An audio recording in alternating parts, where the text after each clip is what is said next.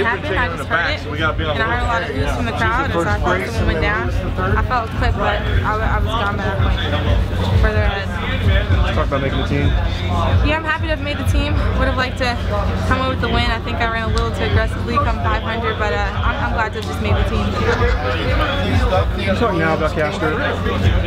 I mean, I guess we'll face each other come the Olympics, but at this point I'm still just focused on my training. My coach's philosophy is just run to win, run the times that we're going to need to win. So if I need to be in 156, 157 shape, then that's what we're going to do, regardless of who's in the race.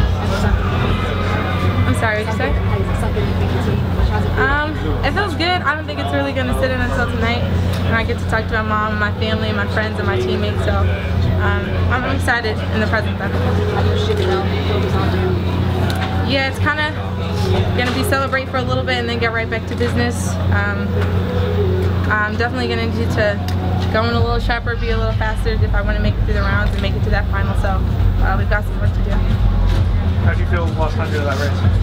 I found myself tying up a little bit.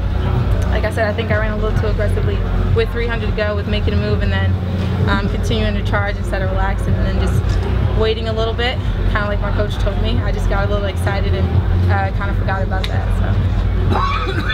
Ajee, all along you've said that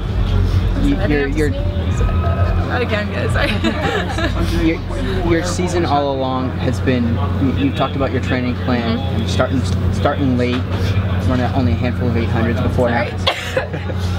Sorry. All worth it now, everything kind of go to plan? Yeah, definitely. Making the team was our goal at the start of this year, so just to be able to accomplish that, I think we did our job. Ajee, were you aware of what was happening? I wasn't. I just kind of heard what was happening. I heard the crowd reacting, so I figured someone fell. As I came off the turn, I kind of looked up and I didn't process what happened or what had happened. So. You had your own share of racing again. Yes. What do you think that things kind of turned around?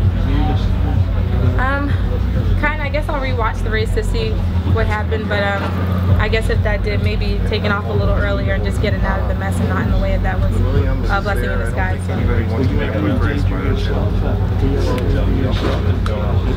Coming off the top of the turn, there was like a clip, but I just tightened my stride up and tried to reduce the back kick so I wouldn't get caught up from behind. Where did your kick take? Was it